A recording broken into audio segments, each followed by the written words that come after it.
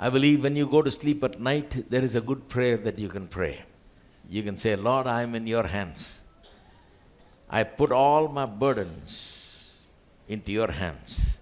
I refuse to carry burdens and worries and fears to sleep with me. I have done everything that I should do.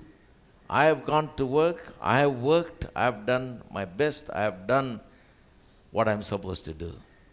Now I leave it to you. While I'm sleeping, I believe that you are doing something for me, that you will work in my favor, that you will organize everything, you will bring things together. You will cause everything to work in my favor, that while I am sleeping, that you will still be working for me. And when I get up in the morning, maybe I'll see some answers to my problems.